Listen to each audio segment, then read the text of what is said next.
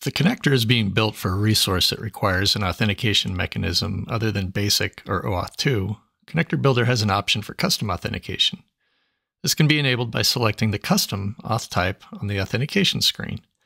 When custom is selected, any required fields and data need to be added as parameters or config values. Parameters provide a way for necessary authentication values to be entered when configuring a connection for the connector, while config values allow the connector builder to provide static values which can be displayed or hidden. Here we see two parameters have been added, one for an API key and another for an application URL. We see this displayed on the preview of the connection card to the right. When a user configures a connection for this connector, they will be prompted to enter the values for these two fields.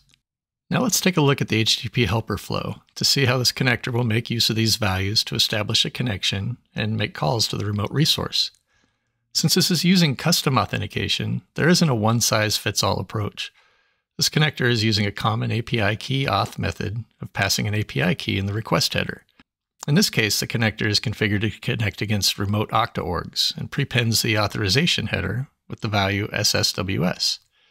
This differs from other resource types where the API key might be required to be passed differently, like in a request query.